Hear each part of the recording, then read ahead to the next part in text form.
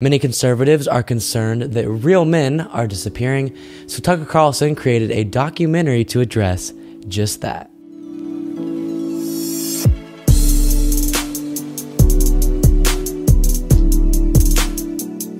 I'll say at the top of this, I apologize. My voice sounds super weird today.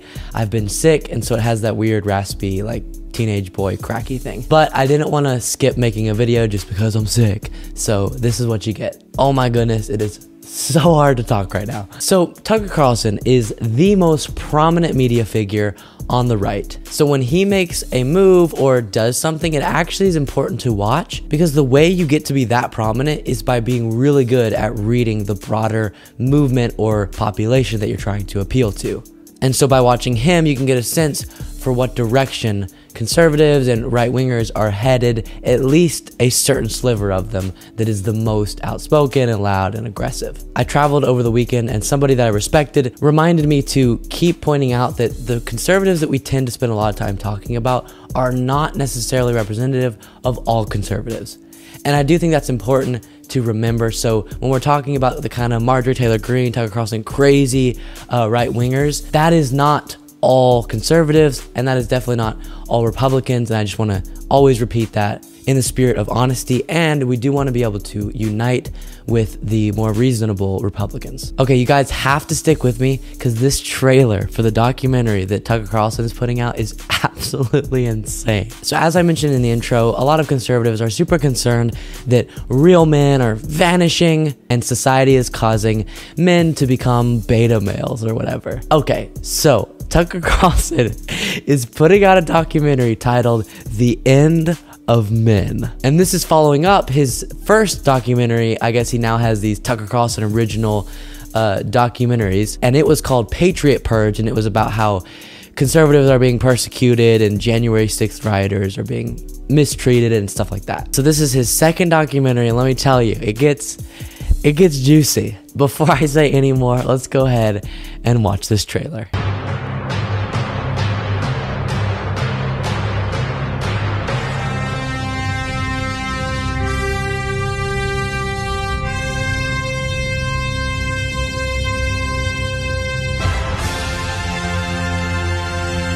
Once a society collapses, then you're in hard times. Well, hard iron sharpens iron, as they say, and those hard times inevitably produce men who are tough, men who are resourceful, men who are strong enough to survive. And then they go on to re-establish order, and so the cycle begins again.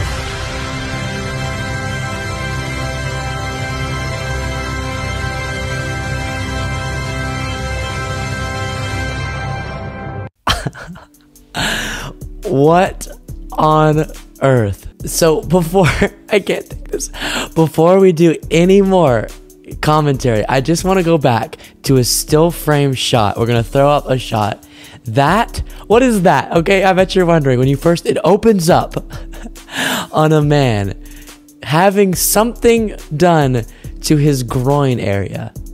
Well, it has been found out for us that is a testicle tanner. So in this big, real men are disappearing and we have to get strong masculine men back documentary trailer, it pans up for the very beginning of the trailer, and it's a man getting his testicles stand. And I know, let's just put up that photo one more time. He's getting his testicles stand.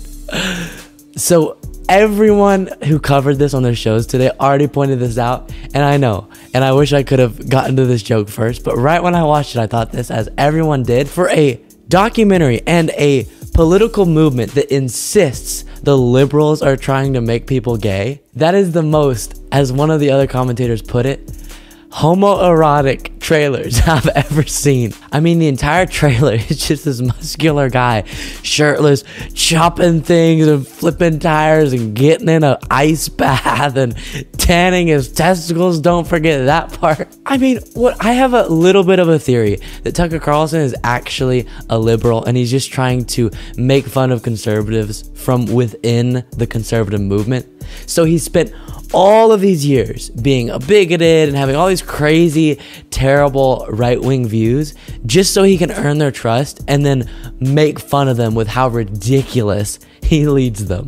I mean, presumably he's so popular putting out this documentary. There are actual human people, men, who think of themselves as conservative men, who are gonna watch this documentary trailer and be like, that's right, brother. Those liberals are trying to make all of our men weak and homosexual. Now let me get back to watching this video of a man dead his testicles. Okay, I was about to say, let's get serious. There's nothing serious to talk about.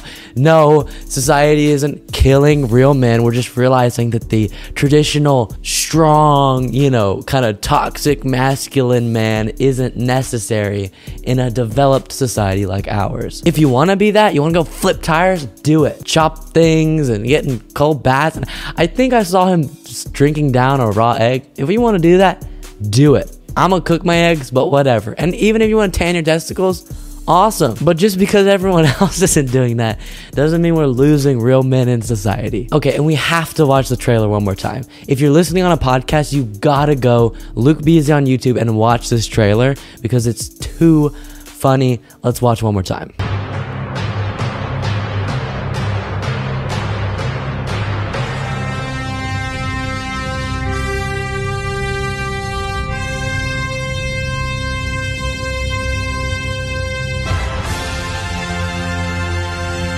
Once a society collapses, then you're in hard times. Well, hard iron sharpens iron, as they say, and those hard times inevitably produce men who are tough, men who are resourceful, men who are strong enough to survive. And then they go on to re-establish order, and so the cycle begins again.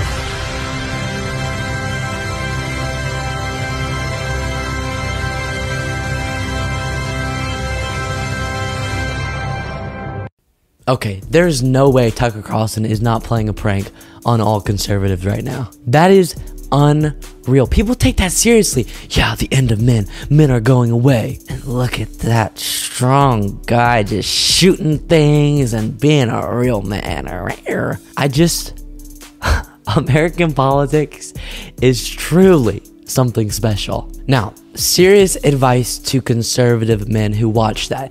If you find yourself getting a suspiciously excited feeling when you watch a big, strong man do all of those things, especially if that opening scene of him